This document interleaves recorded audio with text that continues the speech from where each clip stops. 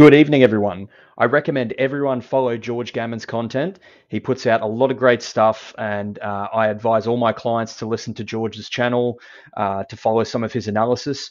But in the video today, George was talking to Joseph Wang, the Fed guy, and they were a little confused about what gold is correlated with. So let's just have a quick listen to what George says here. Have access to those. Have you found anything in your research that has some sort of correlation with gold? And what I mean by that is I did a whiteboard video the other day, and everyone thinks, well, it's the inverse of the dollar. No, it's not. You just go back 20, 30 years, there's very little correlation. They say, well, it's positive real rates. That's not it, because you can do the exact same thing. They say, oh, it's an inflation hedge. No, that's not it either. There are times where, yes, it goes up with inflation, then times it has an inverse correlation. So it seems like if you just look at it over the span of 100 years, you know darn well that it's going to maintain its purchasing power. But from year to year, I mean, who the hell knows what drives it? Other than it seems like a lack of liquidity makes it sell off, and then maybe geopolitical risk usually makes it go up. Okay, so let's help George out with that a bit if we can. And I know this is a little unfair. He's not here to talk about it more deeply or to provide counter arguments, but I understand this is an oversimplification. But let's have a look at this chart of gold versus global bonds. So this is a chart with the white line going back to 2014, measuring the price of gold. And the red line, of course, is Bloomberg's global aggregate total return. In other words, an index that measures the performance of global investment grade bonds. And you can see from, and I'll show this on another chart as well, you can see from 2014 through to about the end of 2021, there was a very strong correlation between the price performance of bonds as an asset class and the price performance of gold. Now, let's try and measure that with a real world investment. So for example, Vanguard has the total bond market ETF, BND, and this of course is not a recommendation to buy any of this. We're just looking at it for educational purposes. And you can see that the fund's investment is to track the performance of the broad market weighted bond index. And you can see that the index that they're trying to track is the Bloomberg Aggregate Bond Index. They're somewhat doing their best to try and track that, I guess. And what we can do is if we come over here, we can see a price chart of gold futures. And now I've skewed it up there a little bit because you'll see in a moment when I do a comparison. This is the price of gold going back to 2006, so much longer than this chart of 2014. So let's go back 15, 16, 17 years, and you'll see why in a sec as the correlation breaks. And if we go compare symbol, Vanguard Total Bond Market ETF, and you can see the black line, very strong correlation from about 2007. I imagine that's when this fund started, or at least that's when I can get data to. So from 2007, before the global financial crisis, you can see the black line is the bond fund, the price of gold with the red and green candles. And you can see, aside from a couple of times where gold got ahead and sold off a bit harder, pretty strong correlation. In fact, a very strong correlation until about late 2021.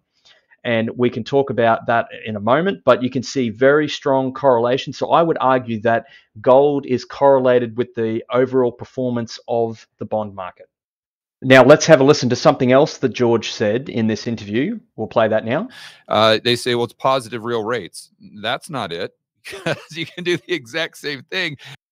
Well, slightly different to what George is saying, so this is a little unfair. But here is a chart of the gold price going back to 2007 with gold in the golden color, of course, and then the 10-year real rate. So the 10-year US bond, the real interest rate, and you can see the blue line up until the start of 2022.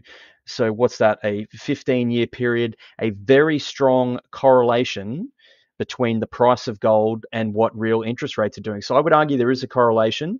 Now, this is a far deeper discussion, so I understand what George is saying, but clearly you can see on the chart that for 15 years there was quite a strong correlation. Now, let's talk about why this correlation has broken. So here's my theory as to why in late 2021, early 2022, the bond market started collapsing and broke the 15-year correlation with gold.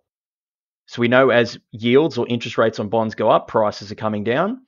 And we know there's been a big inflation problem that became more apparent, or it should have been more apparent before 2022, but it became apparent to the market in 2022. And of course, that caused central banks to, or the market to anticipate that central banks would raise interest rates aggressively, which they did on a relative basis. And that caused a big crash in bond prices, historic crash, and gold treaded water and has now broken out. Here's my theory on that. We're starting to see evidence that inflation is picking up again, and perhaps the second wave is upon us. This is the CRB Commodity Index, which measures 19 key commodities. You can read them there if you'd like to pause, but very key things that factor into our daily lives. You can see trending back up since December, the last 4 or 5 months, quite a strong uptrend. We can see despite a 5.5% inflation rate in the United States and the Fed having a target of 2% inflation has never fallen below 3%. It's been going sideways since June 2023 at 3%. And in fact, it's now just ticked up a little bit in the last 3 months from 3.1 to 3.5%. So the 5.5% is not stopping the inflation. So this time last year, when bond prices were roughly the same or even a little bit higher than they are now based on this particular fund, the Federal Reserve had to enact an emergency bailout program, the Bank Term Funding Program, which we won't go into depth here. But in short, the banks are in trouble because of the massive losses on their bond portfolios, their mortgages, and the Federal Reserve had to allow the banks to swap these underwater assets for cash to keep the banks afloat. Of course, we had larger bank failures in March 2023 in terms of dollar assets than we had in the global financial crisis of 2008. Well, bond prices are the same as they are now. So what this tells me is that I think that bonds are most likely going to recover sharply in price to recapture this relationship.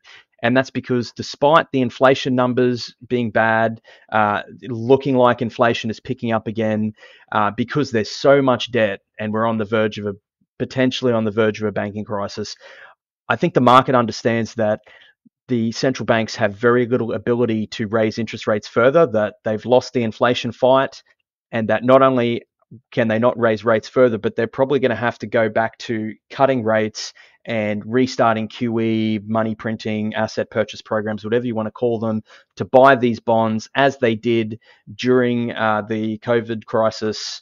And I think we'll see some of this. And I think that's the reason for the disconnection, is that they've jacked up rates. The market believed them, thinking that jacking up rates would stop inflation. It's starting to become apparent that it hasn't worked, that inflation is not coming back to target.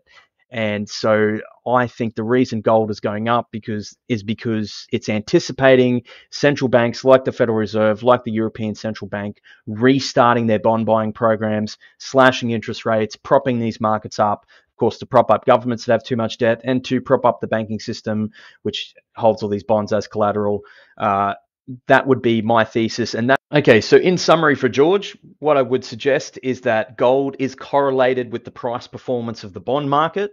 And the reason for that, we could see a 15-year track record of that. And the reason for the disconnection is that central banks have massively manipulated those markets by jacking up interest rates, doing QT, not supporting that market, putting downward pressure on that market, selling pressure on that market. And the gold market is telling you, hey, we know governments have way too much debt. We know banks are underwater on their bond portfolios, and gold is pricing. It's somewhat, in my opinion, pricing in the fact that central banks are going to have to go back to cutting interest rates, asset purchase programs, money printing programs, QE, whatever you want to call it, and they're going to have to potentially start buying these bonds again.